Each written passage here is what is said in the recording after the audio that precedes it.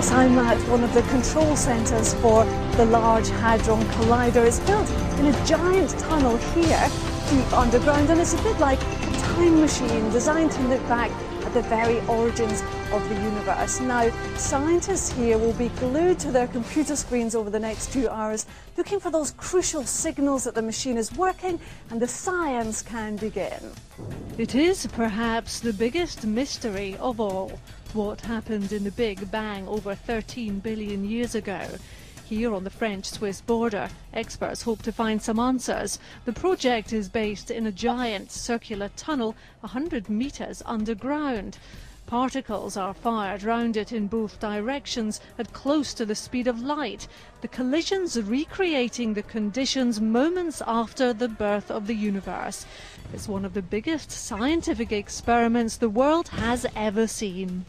OK, 3, 3, 2, 1, 1, et go. Go. Tout start!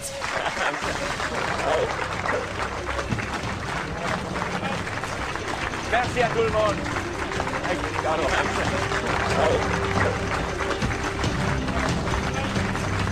Merci à tout le monde.